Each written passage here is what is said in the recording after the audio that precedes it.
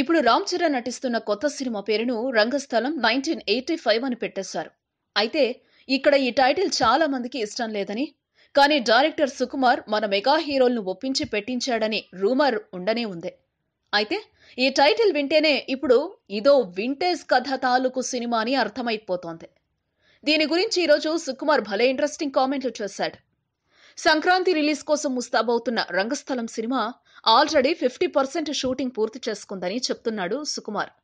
ఈ సినిమాకు ఆ టైటిల్ పెట్టడం వెనుక ఉన్న కారణం చెప్తూ, నిజానికి కథాపరంగా ఆ సమయానికి వెళ్లాల్సిన అవసరం వచ్చింది. మొబైల్ ఫోన్స్ లేని కాలం కావాలని అనుకున్నా. అందుకే 1985 అంటేనే మా సినిమా వర్కౌట్ అవుతుంది.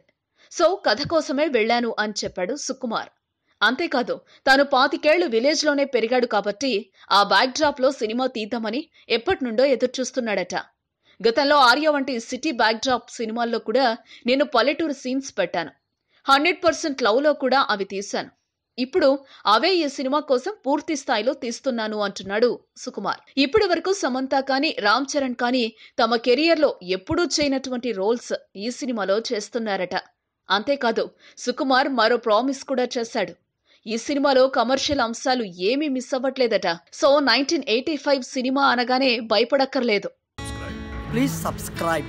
Hi, it's me Purna. Please subscribe.